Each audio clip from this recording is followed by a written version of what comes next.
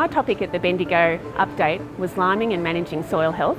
I've been talking about the benefits of lime and how much that affects, I guess, many of the plant and soil functions. One of the main messages from my presentation is that if you don't look after your topsoil, then your soil pH will drop in the subsurface and in the subsoil, and it's much harder to treat soil acidity at depth. So you really need to focus on, I guess, maintaining your soil pH at least above 5.5 in that topsoil.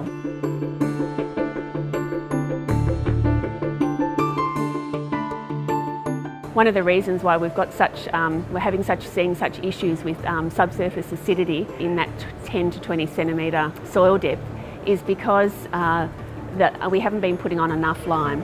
So we really need to start thinking about calculating lime rates based on what our soil acidity is in the top 0 to 10, 10 to 20, and also 20 to 30 centimetres.